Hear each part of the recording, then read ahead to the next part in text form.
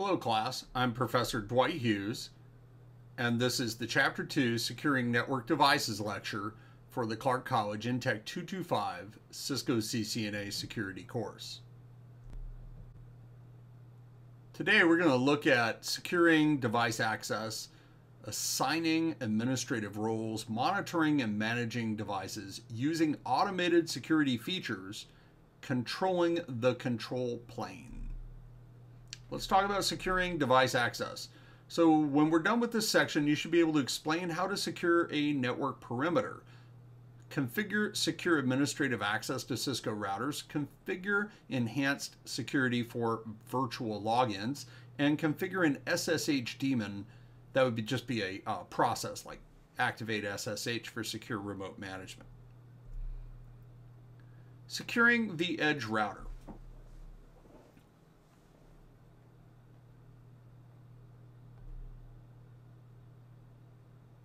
Okay, if you have a single router, you might have a different approach than if you had multiple routers.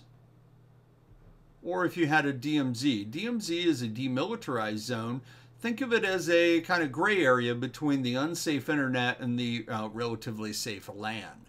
So the DMZ is an area that is easier to access from the internet than the LAN is. What you would place in a DMZ would be devices like a web server.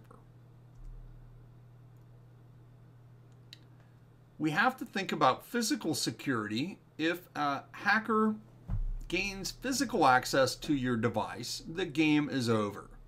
So you need to keep your devices in a locked room or cabinet and hopefully have some active monitoring and logging of, like key card access, locked doors, that sort of thing, maybe video surveillance. A lot of that was covered in our prior lecture for Chapter 1. You also have to have some type of router operating system and configuration file security. And then router hardening, which we alluded to again in the last lecture with things like the Cisco Auto Secure command that will turn off unused protocols and shut down ports and so forth.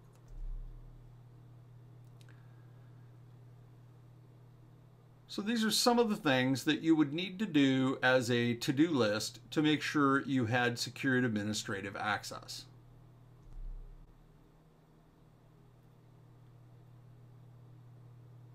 So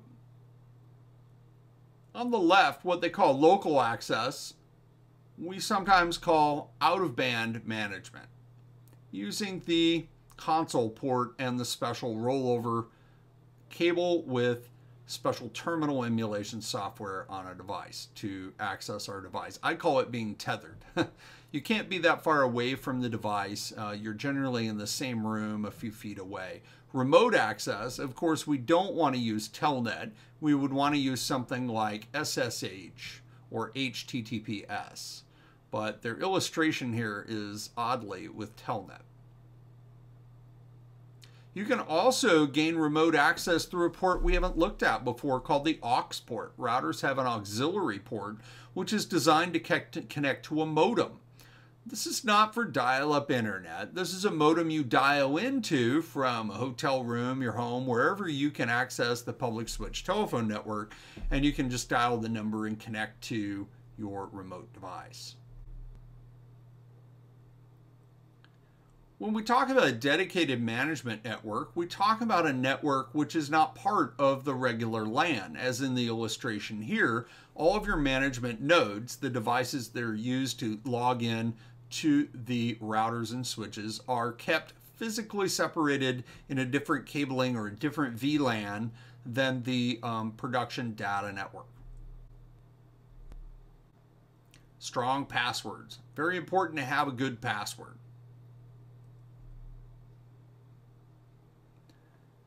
Your password, if you turn on the password encryption service, will turn your passwords into an MD7 hash. That's in fact what that little 7 means after the word password in the example in the lower part of the slide. What it's showing is you can literally type or cut and paste a MD7 hash into Google or any number of MD7 crackers, and they will be able to crack it and tell you what that password is. So MD7 is not considered secure today. So MD7 passwords are dangerous. Fortunately, your router enable secret password is still MD5, which is more secure. The lower the number, the more secure.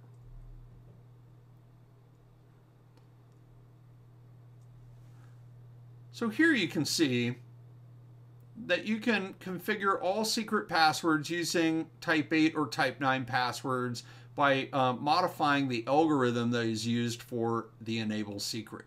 The default is MD5, but you could use SHA 256 or others. You can also encrypt the username. Securing line access. This is an example of creating a username Bob and a secret password Cisco 45321, and we're going to use scrypt to encrypt that password. And it's a hash algorithm, so it's going to be hash encrypted. And then we're going to go ahead and set up our remote access to be SSH. Okay, there's a few things missing here from this that would prevent SSH from working. You have to do a few things that aren't here, but that's okay.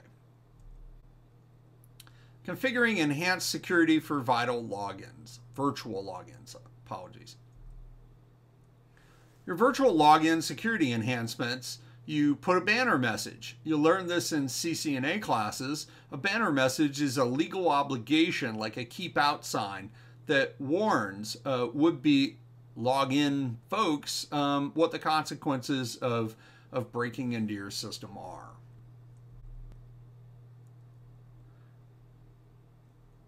Okay, this is how you might set some of those enhanced login features. A login delay, for instance, will delay if you are unsuccessful at logging in. It won't allow that username to attempt another login for a certain number of seconds. So slowing down the login attempts prevents a lot of like brute force attacks where they try to log in again and again and again and again and again, and they just have a robotic computer doing it. If you incur a long delay, like say 240 seconds or 500 seconds, it's going to really help limit that. And also logging all the failures, very important, so that you can see if you're being hacked.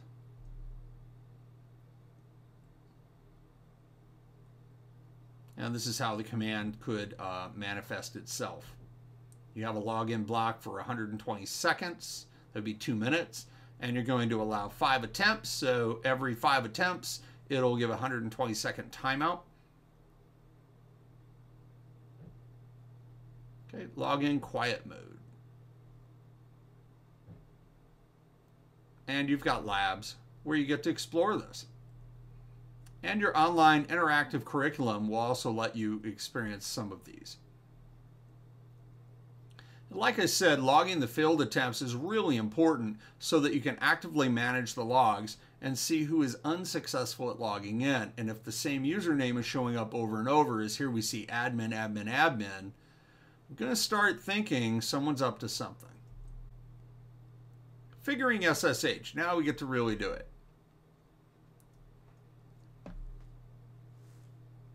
All right, so you have to set an IP domain name. That's one of the things that was missing in the example a few slides ago. So you have to set an IP domain name. This can just be a made-up name, yourname.com, whatever.com. And then you have to create a crypto key, an RSA crypto key, and set a modulus. So modulus 1024 is the lowest modulus, which is currently considered secure today.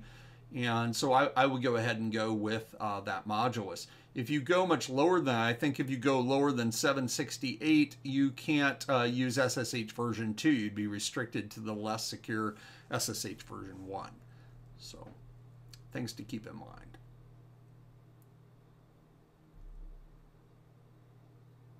Modifying the SSH configuration. So if you want to go ahead and add a timeout or add how many retries they get before it kicks them off, you can set those variables.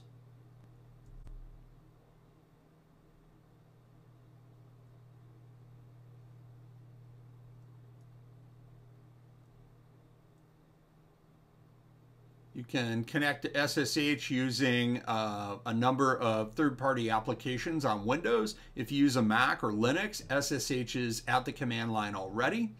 Windows 10 is working on adding it to PowerShell, but currently, and you can add it manually. Currently, it is not included with Windows 10 as of the anniversary update.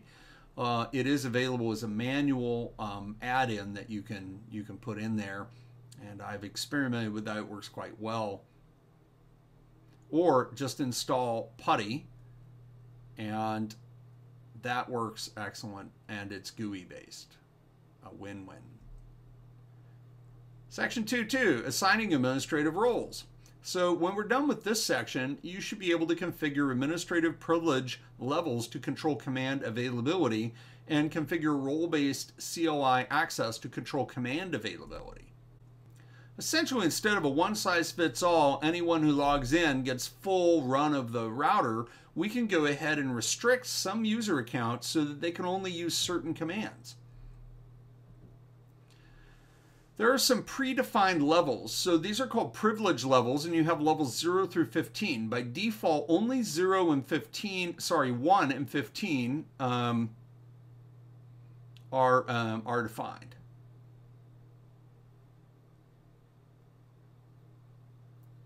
So enable mode would be 15, and the default for login with a router prompt is 1. So you're either at level 1 if you log in, and so 1 would be user exec, and 15 would be privilege exec. You can see that there.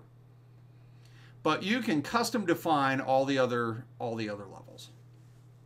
So we can use the command privilege and then mode to set a custom level like level 2 or 5 or 7, and then we can go ahead and assign specific commands to that level and assign users to that level. This is an example of how that might look. So we make a little bang here. This is a comment. This won't be stored. This comment, level 5 and support user configuration, never is stored anywhere in the router. Any command line starting with a bang is ignored. But it's a nice way to put comments in your Notepad config. So if you're saving your configs to Notepad, it's very helpful to add comments like this. But you notice we're making a couple users, and then we're assigning them to custom levels. We've made a level 5 and a level 10. Remember that level 15 already exists, so that's why the configuration is a little more brief, one line briefer there for level 15, because we're just assigning a user to that level.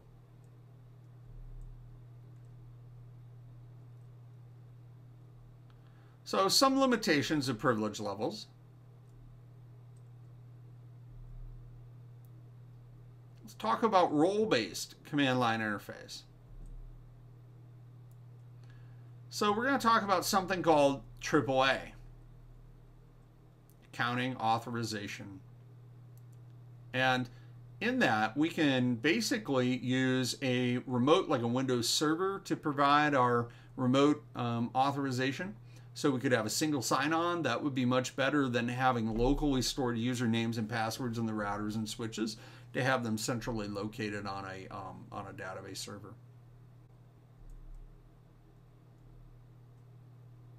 Okay, so in role-based, we're able to create views, and the views have commands assigned to them.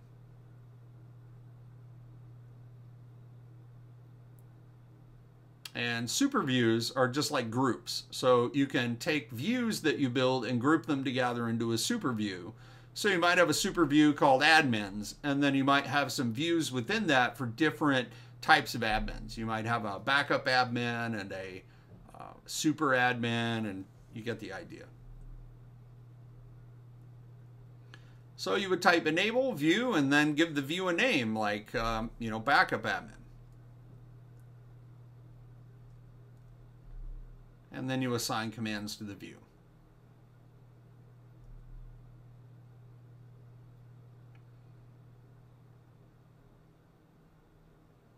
Okay, so here's an example of junior admin.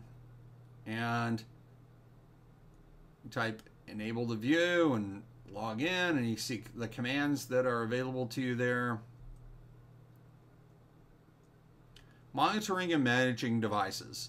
Upon completion of this section, you should be able to use the Cisco IOS resilient configuration feature to secure the Cisco IOS image and configuration files. Compare in-band and out-of-band management access. Configure syslog to log system events, and configure secure SNMP v3 access using ACLs. Also configure network time protocol to enable accurate timestamping between all devices. Very important to have accurate time.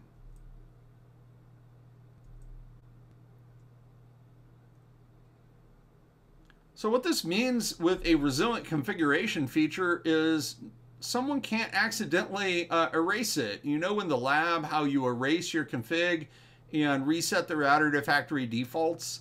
Well, if you had a resilient configuration feature turned on, you wouldn't be able to do that. Your configuration would keep coming back.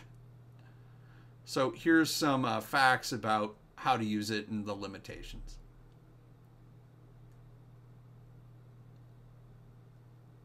So secure boot image is for the iOS image, so no one accidentally deletes your iOS image. It prevents the deletion or change of the iOS image.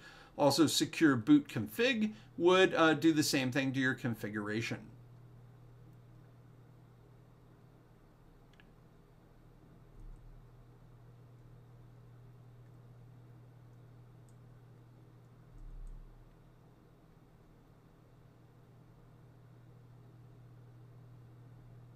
Right, so this would be configuring secure copy.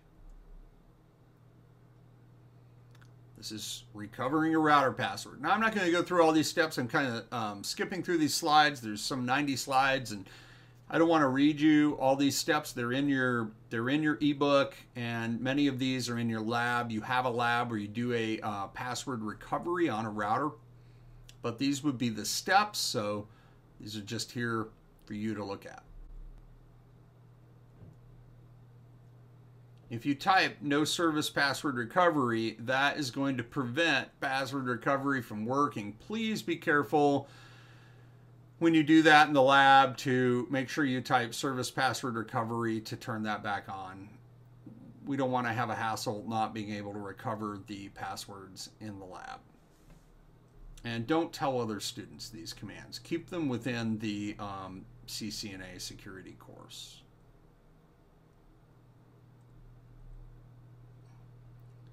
Secure management and reporting. Determining the type of management access. Okay, we talked a little about in-band and out-of-band. So in-band management is probably the most secure. You've got to use tethered cable for out-of-band. My apologies. Out-of-band management is the most secure because you have to use a special cable. You have to have physical proximity to the device. So you're basically tethered to the device. You have to be able to get to it and plug into it on the console port. The in-band is the one where someone can be anywhere in the world. And so for in-band management, we want to apply ACLs and really restrict the source networks that are allowed to connect. And we also want to reduce the protocols to only secure protocols like IPsec, SSH, SSL. And decide if you need it open all the time. You can create a timed ACL so that remote access is only available on certain days and times. Using syslog. Syslog is just a little app you can run in Windows or Linux, and it logs all of the event messages, the error messages, and all of those kind of messages that are popping up on your console terminal screens in lab. Those can all be sent to a syslog server to be stored on a big hard drive, and then they can be sorted and grouped and filed away. And boy, those are wonderful for forensics when you're trying to figure out what a hacker did. Hopefully, you're looking at those logs actively and can see what a hacker is trying to do and then stop them before they're successful. Usually, hacking takes a while. There's a lot of failed attempts, and those failed attempts would show in the log records. But you need to log them to be able to discover them. We have syslog installed on all the PCs in our lab. So if you're in our lab, we also have it installed on the PCs in the net lab. So if you're remotely connecting to our lab from home, you'll be able to pull up the syslog and we use something called Kiwi Syslog, which is a free one that's not very good, but it's free. And you could actually log directly to the Microsoft Windows Server logging protocol. So you might even be able to do it with a Windows 10 machine. I know you can do it with a 2012 server. You can just send them to the Windows logging service. And if you have a Mac or Linux, you can send them to the operating system logging service as well.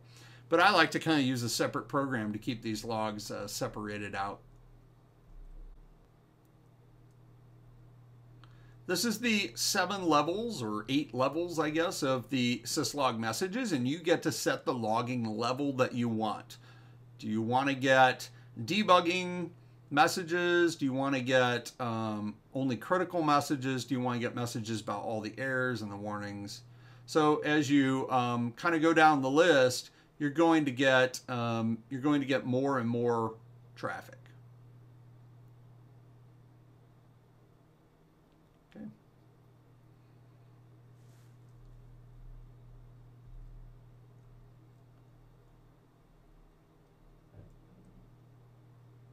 This is where, if you're going to do logging, you really have to have accurate time and date stamps. Logs aren't very useful if the time is wrong or the date's back in the 1990s, so you want to make sure the clock is set. And an easy way to do that is use NTP, Network Time Protocol, that we'll be getting to shortly.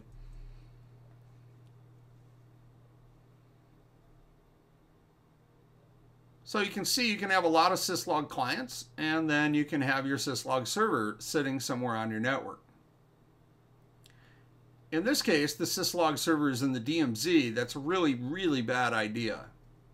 Your syslog server should be in the protected LAN, but this is just an example. The DMZ is theoretically less secure, easier to access from the outside world, so you would want your logs to be as protected as possible. Oftentimes, I'll put the logging in a VLAN where there's only one directional access.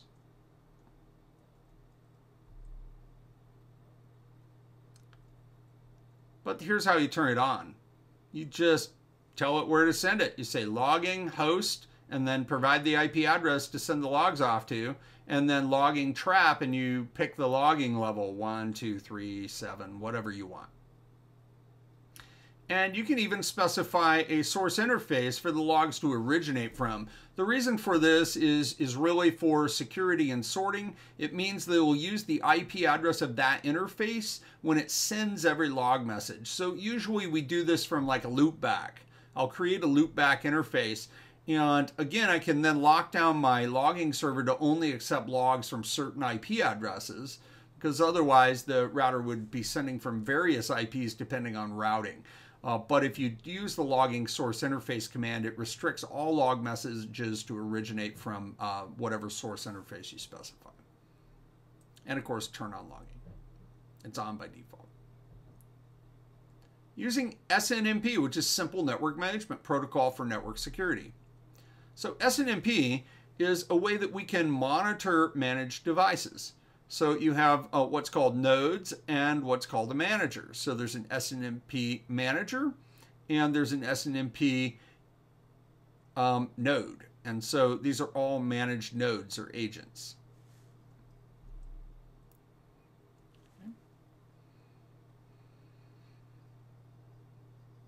And this is called the MIB, or Management Information Base. And the MIB is the database where all the information that is obtained through SNMP is logged.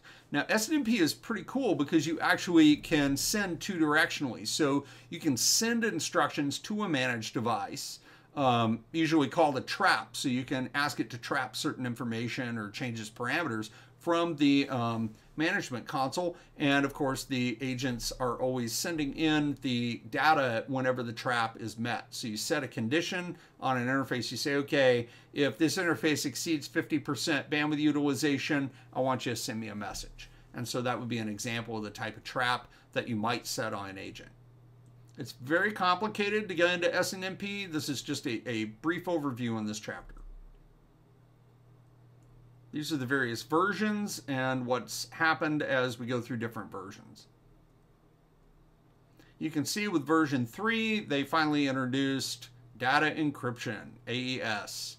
So you can actually encrypt the messages, which is really helpful, especially if you have to send the messages across any kind of less secure networks. SNMP has certain vulnerabilities. Mainly, they're the older versions, so you want to avoid using versions 1 and 2.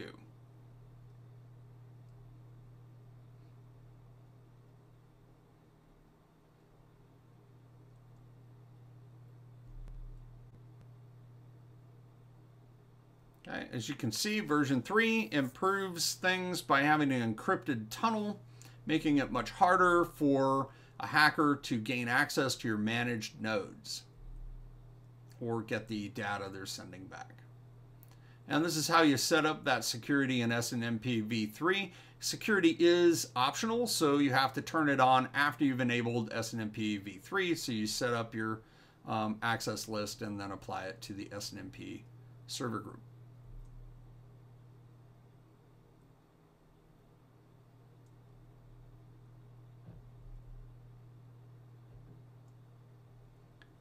SNMP, I should mention, is used by many companies besides Cisco. It is key to Microsoft Server client management. So that is the protocol that Microsoft servers use to manage remote clients. So Microsoft Windows operating systems that are managed by a Microsoft Windows server.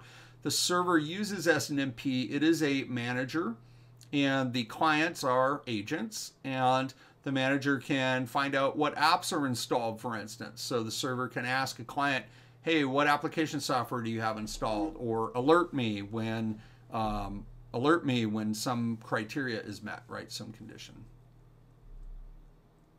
Let's talk about NTP, Network Time Protocol. If you're not using NTP, you really should. It's so easy to set up. It's so useful. I think when we're doing labs, we just don't think about the clock. In a production environment, setting the clock is probably the very first thing I would want to do after putting the host name on, honestly. You have to have an active IP address and some other things for it to work. You have to be able to get out to an NTP server. You can actually make a switcher router an NTP server as well. So you could choose a device on your own network and set it up as an NTP server to provide clocking to the other devices. After all, it's not so important that the clock is spot on accurate to the nanosecond. What's important is all devices have the same clocking.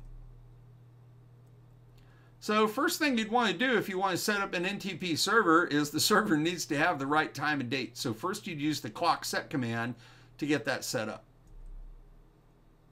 It's also helpful, even if you're going to have an NTP client, it's helpful to set the clock. If the clock is far off from the real time, NTP will take a long time to correct it.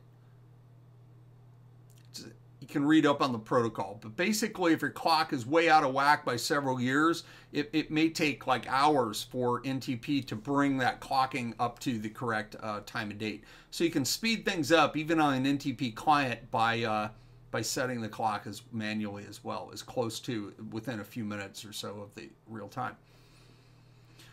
So here we're setting an NTP master. We're telling router 1, you'll be the clock. Okay, and then we're telling router 2 that router 1 is the clock. So see how easy it is. It's a single command, NTP master 1.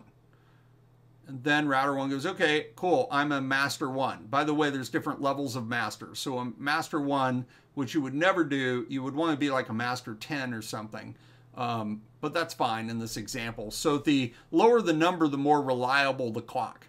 And it's generally, and that helps router 2 if it's got several NTP servers set. So you can actually type the NTP server command several times and add multiple NTP servers, and it will communicate with all of them and get clocking from all of them, but it will choose the one with the lower master numbers. So a master 5 would be more accurate than a master 10. Generally, I don't like to set anything below a master 10, so I choose 10 or 12 or even 15. You can set up authentication on your NTP server as well to require clients to provide a trusted key. That way you're not giving clocking out to just anybody. I mean, wouldn't a hacker like to know what time and date you're logging? This would prevent that. Using automated security. So we talked a little about this in our last lecture in Chapter 1, AutoSecure, and some security audit tools for vulnerabilities. So performing a security audit. You got your router all configured. That would be step one. It's all operational. Interfaces are up. IPs, routing tables, all that. And now you want to perform a security audit. First thing you're going to want to do is take a look at CDP neighbors. Here's the thing, though. CDP neighbors really is insecure, so you're probably going to have this disabled, so probably you're not going to see anything here. Here they don't have it disabled, so the neighbor devices are sending CDP updates. So if I can type show CDP neighbors detail and I can see these details, I'm going to want to go to those devices and type CDP disable. And that's going to turn off CDP. Or you can type no CDP run. And LLDP as well. I want to disable those. Those are services that give you information about other devices. And that's bad because hackers like to get information about other devices, and there's no way to secure or encrypt CDP. So it's a best practice to just disable Cisco's CDP's Cisco Discovery Protocol service.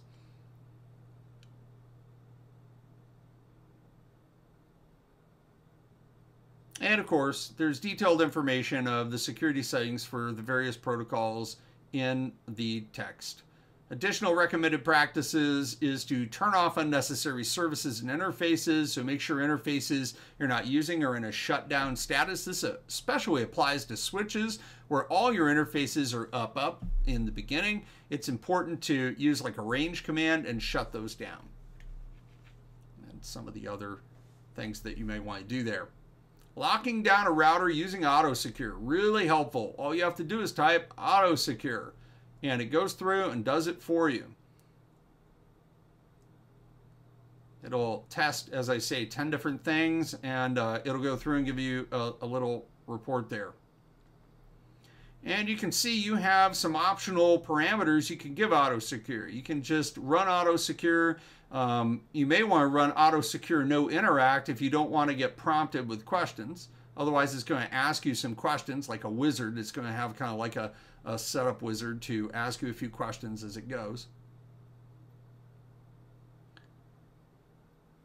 Okay, so there's your different options.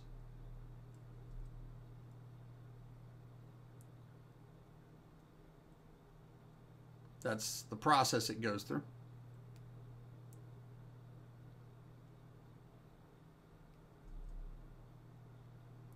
Securing the control plane.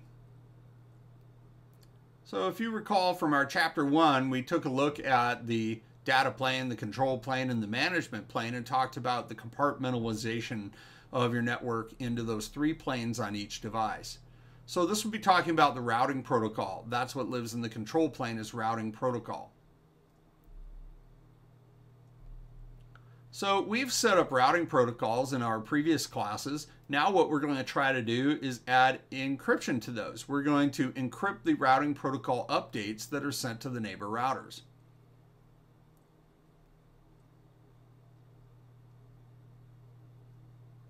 We're going to learn how to redirect some traffic. That's what hackers would want to do, redirect traffic to create a loop, redirect traffic so they can see it easier in an insecure part of the network, and redirect traffic so you throw it away and it doesn't reach its intended destination. All of those can be accomplished by giving your router a bad routing table update.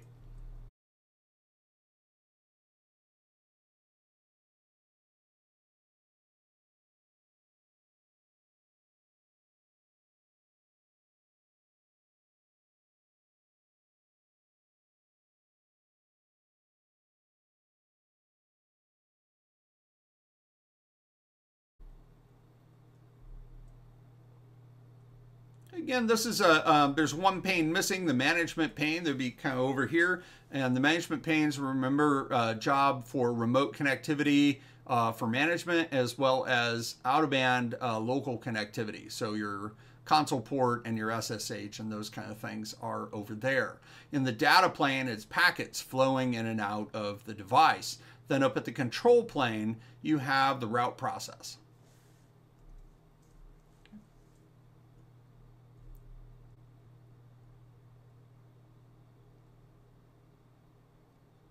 Like we talked about, you may want to have a ACL on your ingress interface that filters who can access the management plane and who can access the control plane. An ACL, for instance, could restrict routing table updates from only certain IPs. If you know the IP address of the neighbor router, you could throw that into the access control list, and they wouldn't even be able to send even if they could match the encryption, they couldn't get it there because they'd have to spoof the IP address. You're just upping the game, right? So an interface ACL would be one way to enhance the security of your control and management planes.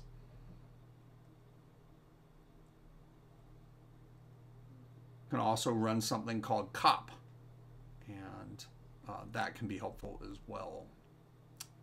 Okay, summary. We looked at configure secure administrative access. We looked at configure command authorization using privilege levels and also role-based. Those were the views. And we implemented the secure management and monitoring of network devices, looking at things like encrypted routing table updates. We used automated features to enable security on iOS-based routers. We used the Cisco Auto Secure command for that. And implementing control plane security, like having an ACL on the ingress interface that filters what devices can send routing table updates and so forth. See you next week for the Chapter 3 lecture.